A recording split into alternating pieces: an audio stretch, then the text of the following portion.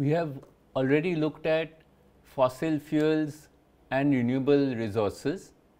Today, in today's module, we are going to start looking at resource economics. So, we will start with some of the earliest studies and the earliest research which was done on non-renewable or fossil resource economics. So, we start with way back in the 1930s. Harold Hotelling was an economist who was concerned about resources, published a paper, and we will upload the original paper for you to look at. But in the introduction of that paper, he talks about contemplation of the world's disappearing supplies of minerals, forests and other exhaustible assets has led to demands for regulation of their exploitation. And the feeling that these products are now too cheap for the good of future generations, that they are being selfishly exploited at too rapid a rate, and that in consequence of their excessive cheapness, they are being produced and consumed wastefully, has given rise to the conservation movement. So, this was the initiation of his study. Remember, this is 1930s, an era where we were thinking that we have abundant fossil fuels, abundant material, and the idea is to try and use them at a fast pace so that the world develops and the economies develop. And this was the first paper which talked about a fundamental theory to look at how much should we produce in a particular year, given the fact that the overall resources are finite, and that is also called in literature as the mine manager's problem. So, we will start with his analysis and then we will build on that and see how to work that. So, this is the paper which was published in the economics of this is the paper title was Economics of Exhaustible Resources. It was published in 1931, and it starts with the idea that we have a function in the th year. The profit that a mine manager has is PT, where PT is the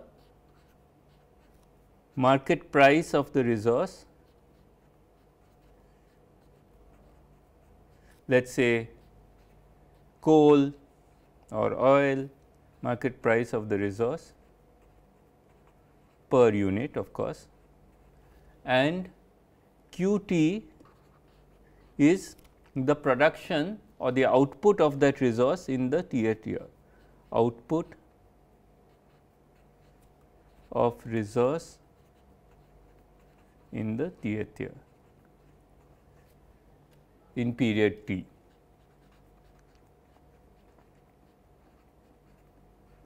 So, this will be PT into QT minus minus the cost. That means, there is a marginal cost of the resource. For extraction of the resource, there is an amount that we have to pay to extract the resource, marginal cost of the resource, which in our simplest model we will assume that to be constant,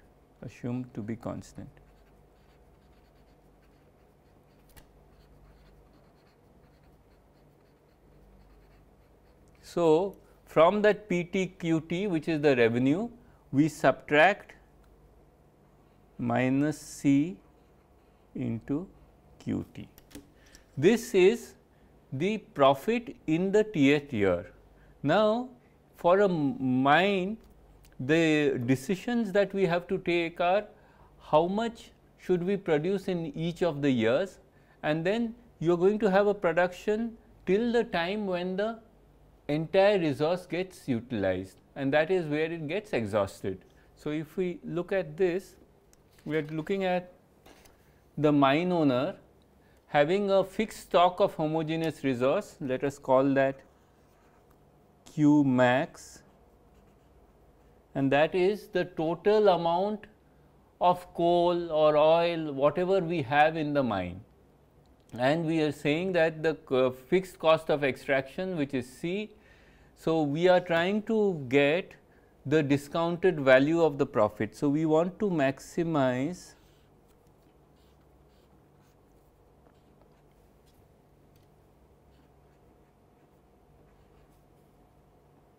t equal to 0 to t, we want to maximize the profit, and this profit, remember, just we discussed in the economics portion when we looked at a project, each year we will have a profit. So, you will have like profit pi 1, pi 2 and so on till the resource gets utilized.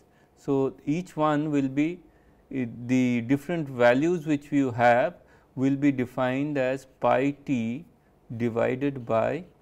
So, we will take the discounted sum of this. So, we will take this as, we are maximizing this subject to the constraint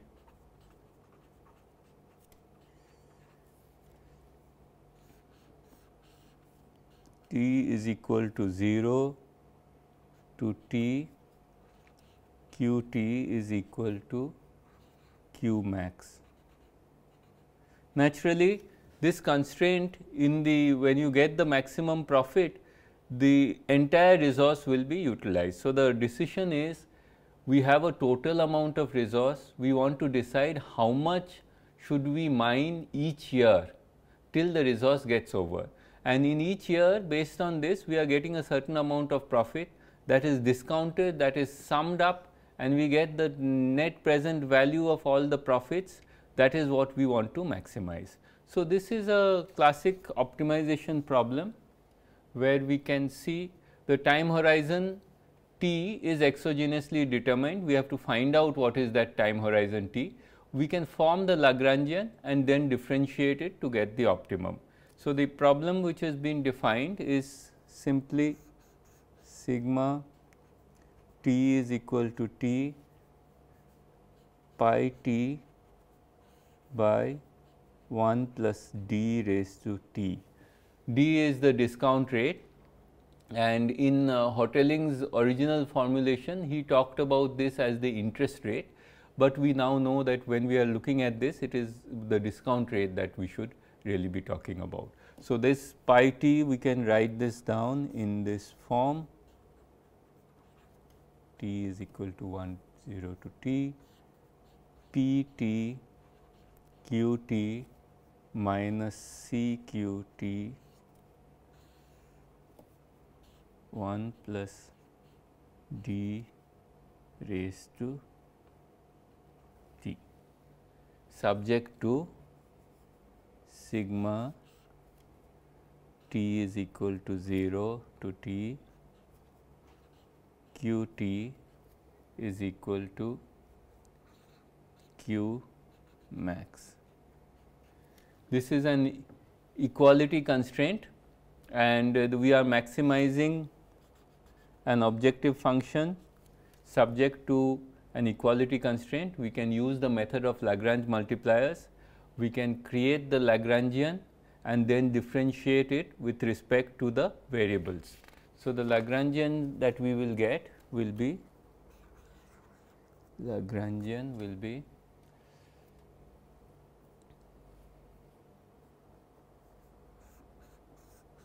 sigma t is equal to 0 to t, p t q t minus c q t by 1 plus d raised to t. This is the original objective function, plus lambda, there is only one constraint, lambda. We associate a Lagrange multiplier with respect to that constraint, and we take that constraint as q max minus sigma q t. This is the Lagrangian that we have constructed. Remember, this is the objective function, this is the constraint which we have multiplied by the Lagrange multiplier, and added it to the modified objective function. Now, we can differentiate this with respect to the variables. What are the decision variables? What are the variables that we have? The variables are Qt, that means Q1, Q2, Q3 and so on till it gets depleted. So, this we can differentiate del Lagrangian by del Qt, and this will come to Pt minus C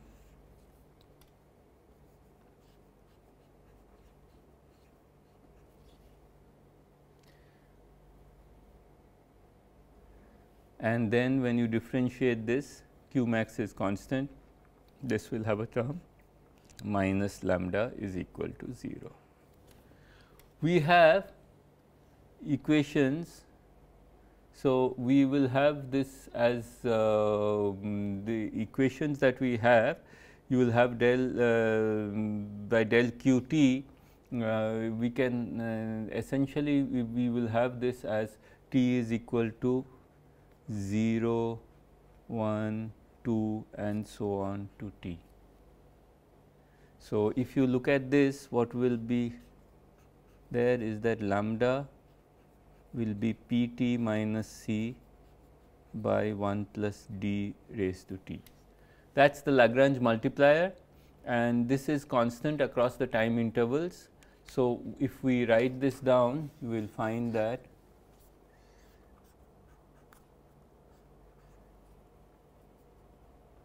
P 0 minus C by 1 plus d raised to 0, which is 1, is equal to P 1 minus C by 1 plus d equal to P t minus C by 1 plus d squared and so on.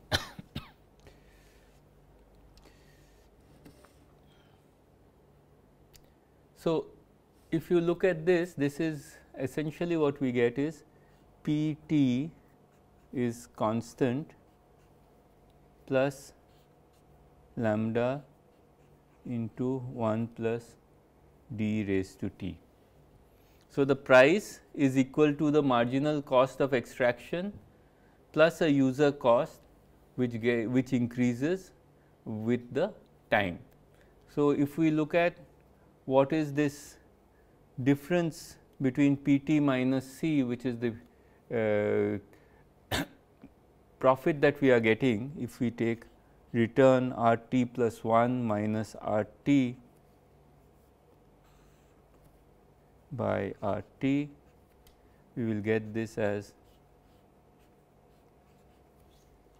per unit profit that we are getting or return is increasing, has to increase year by year. The revenue in time t, this is R t is P t minus C, revenue per unit in time t has to increase on a year to year basis at the discount rate. So, that is what we have shown. That would mean that in general what will happen is that the price, if the C is constant, price will increase with time, and the rate of increase would be at the rate of the discount rate. So, if you look at it in terms of a graph, what we will get is, you will get that if you have this is the marginal cost, which is C, which is constant, and we start with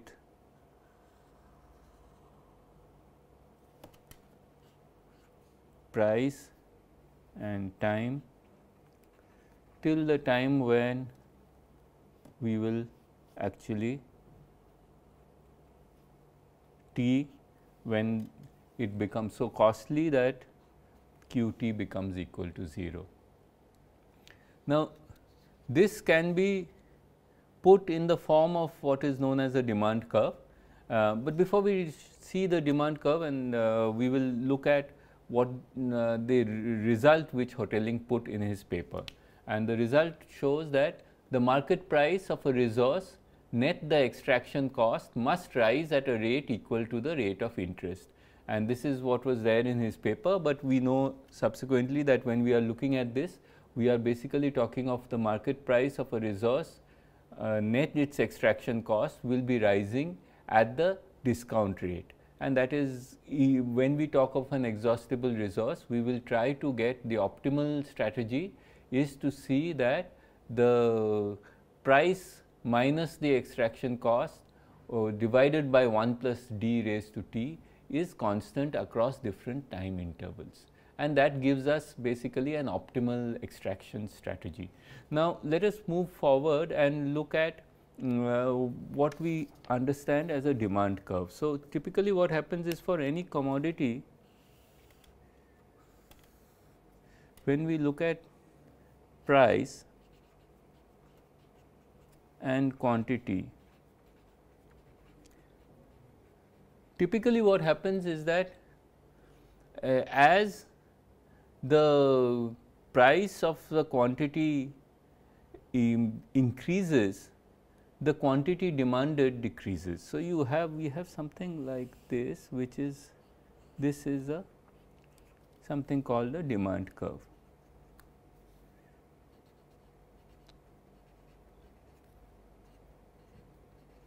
This is a linear demand curve.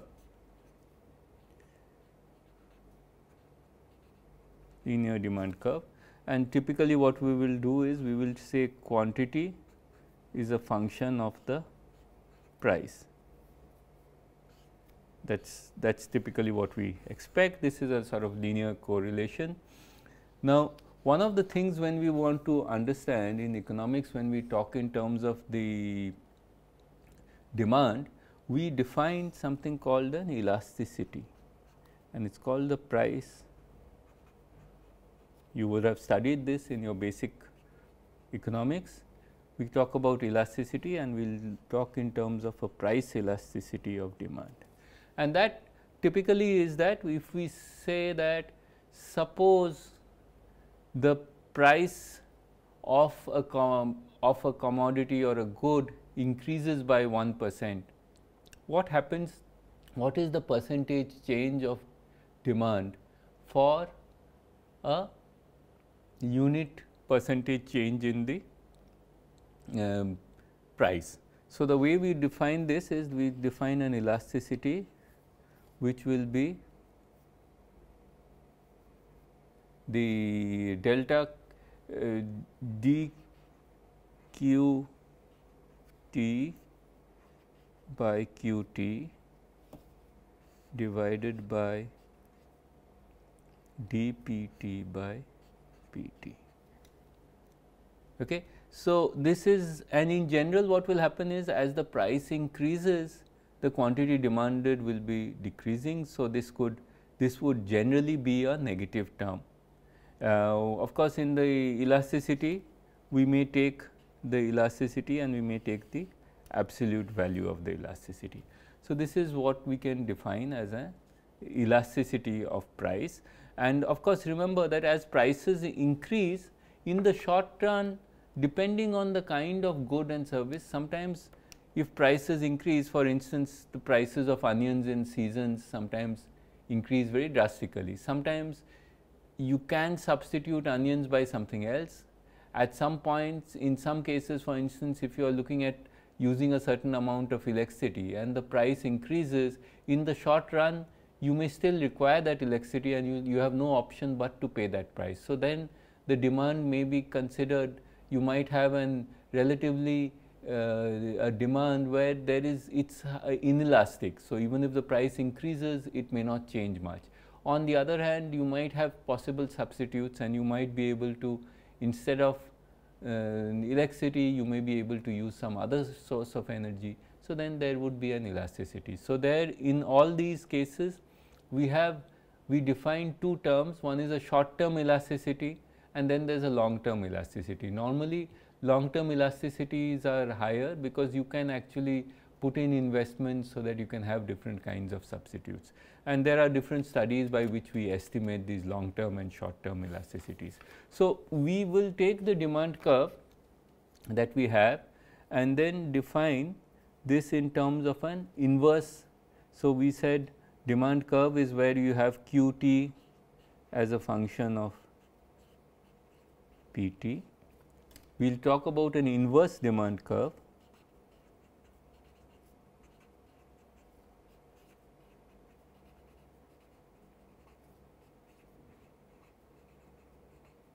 and here we will say P t is A minus B q t. So, if you look at the figure here, you will see that this corresponds and we are saying A greater than 0, B greater than 0, then you have a straight line where as there is a certain point at which your at a particular P t where the P t goes very high, then the q t is equal to 0 and so on. So, this is the kind of inverse demand curve. Let us now calculate for this what is the elasticity of this demand curve. We want to calculate what is the t dq t by dp t and to p t by q t. So, if you see this is going to be d p t by d q t is equal to minus b, and so the elasticity is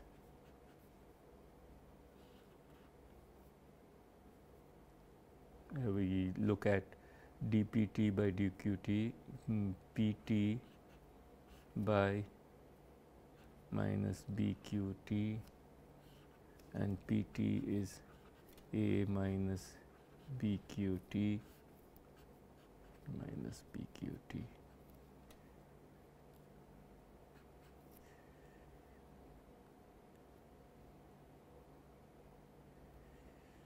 So, you will see that essentially the at different points the elasticity will change at different points on this curve, right. So, you look at this and you will see that this is minus A by B q t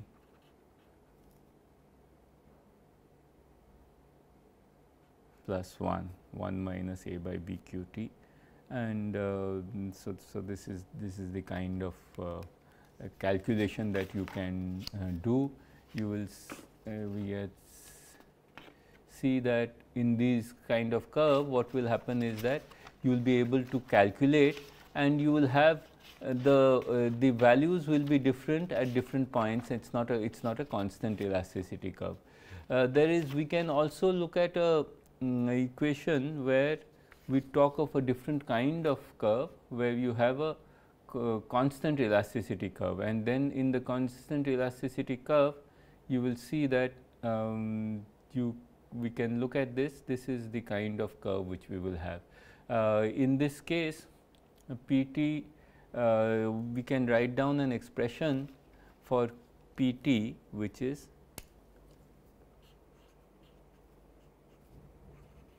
A by q t raised to b.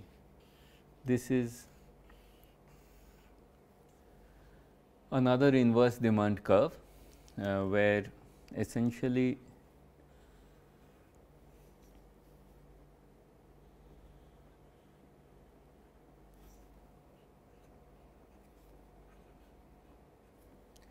so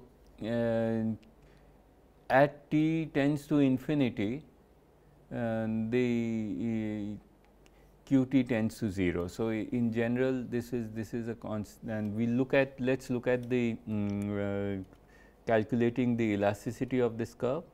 So, if we look at d p t by d q t, this is going to be A minus B q t raised to minus b minus 1, and if we look at the elasticity which we had, if we look at the elasticity, this is going to be now we are going to calculate this as Pt by Qt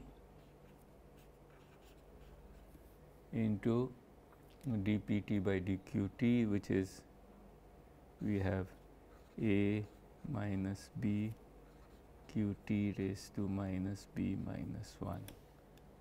And if we see this, this becomes